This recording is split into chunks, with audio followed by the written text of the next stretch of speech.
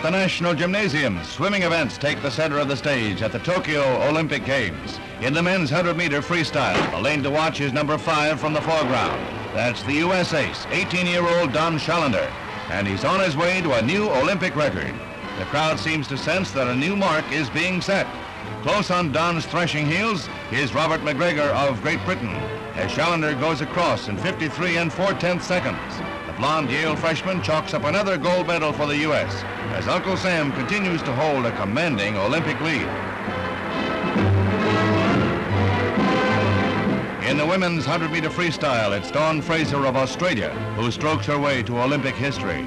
She's in lane 4 and out to win this event as she did in 1956 and 1960. The 27-year-old Australian is shaving seconds off her old Olympic marks as she streaks towards the finish with 2 American girls close behind. She swims a flawless race.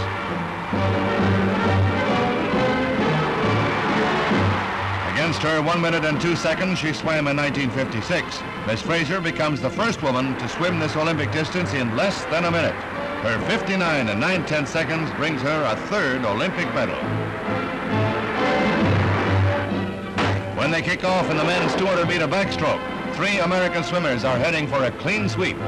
Led by Jed Graff in lane 4, they set a blistering pace. Making the turn, Jed seems to gain a full length as he starts down the pool towards a new Olympic and world record. Destined for 2nd place is Gary Dilley, with Bob Bennett set to cop the 3rd slot. Graff began swimming when he was 10, and now 12 years later, he will touch the finish line in 2 minutes, 10 3/10 seconds to write a new page in the record book. The New Jersey speedster, along with Dilley and Bennett, add 3 more medals to Uncle Sam's breast as the Stars and Stripes are raised victoriously in Tokyo.